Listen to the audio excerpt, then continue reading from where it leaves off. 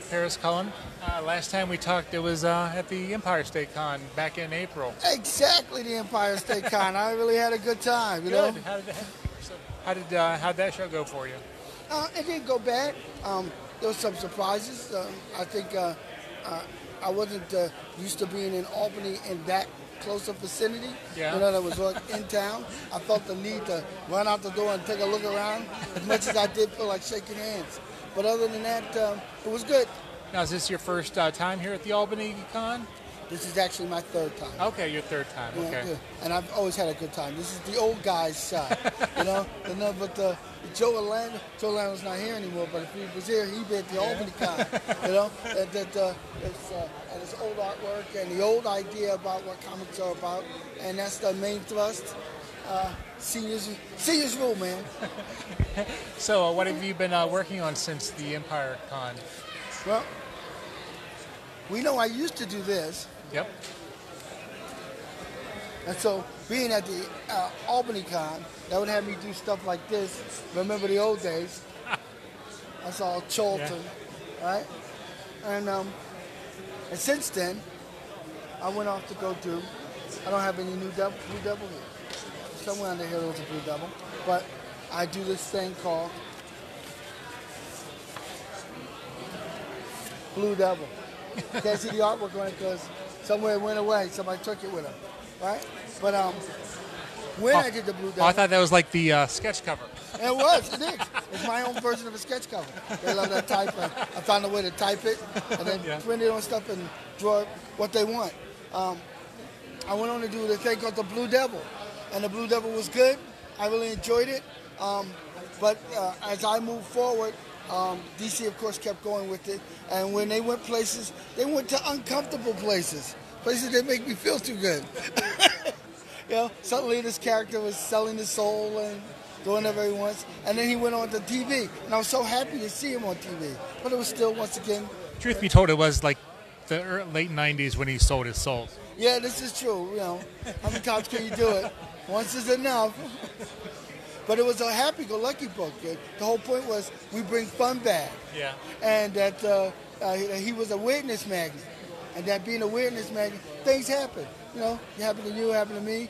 You know, aliens out of your microwave oven.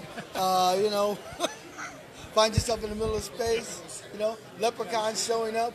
That anything can happen, and it all went Catholic. And I won't use the word I resent it, but I will use the word that I don't think it does the character enough room. It does its real option. His option is always, you know, walking through darkness to the light and finding humor in awkward situations. You know, being devilish. Yeah. Being a devil. Have you been following what they're doing with him currently? As part of the Justice League Dark, you know, in that. I didn't see that, but I saw the Swamp Thing movie, TV show. I saw the TV show. It was good. It was scary. I haven't seen it. And Blue Devil comics everywhere. Yeah. It was like raining Blue Devil comics. It was one whole room. It was an orgy of Blue Devil comics. I mean it. And I said, wow. That would let people decide to take a look at it for themselves. Right. But I love that Ian. I'm always having a hard time saying his last name. The guy that played the Blue Devil, Ian. I don't have the DC Entertainment subscription. It's a great name. And he played Dan Cassidy, and he did a great Dan Cassidy. And I thought that, wow, that's going to make a great Blue Devil. And he was, but it was just him being evil for a minute. Yeah. And then the show was gone. You know? So I don't know what's going to happen, but Gary and I went on to make this. The New Devil. A New Devil is a whimsical, energetic, fierce, but at the same time, comedy. A wink at, nod at itself. That is, he's a guy who's, instead of trapped in a costume, he's trapped in a game. Okay. And the game is wrapped around New York.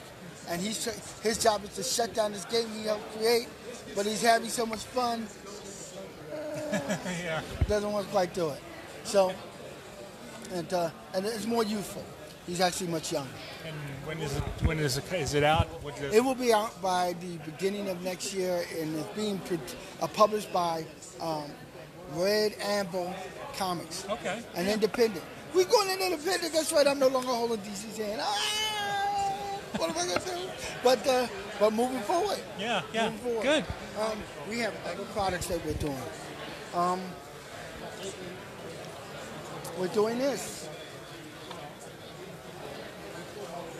Didn't see that at Empire, did you? No. Well, this is Utterly Ridiculous Productions.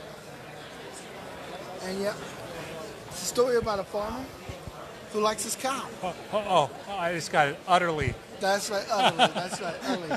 Bodacious bovines. Okay. This is it. And it's a farmer who loves the cow, and the cow loves the farmer, and a wife who doesn't like any of it. But ultimately, what it's really about is the difference between an animal and a pet. Yeah.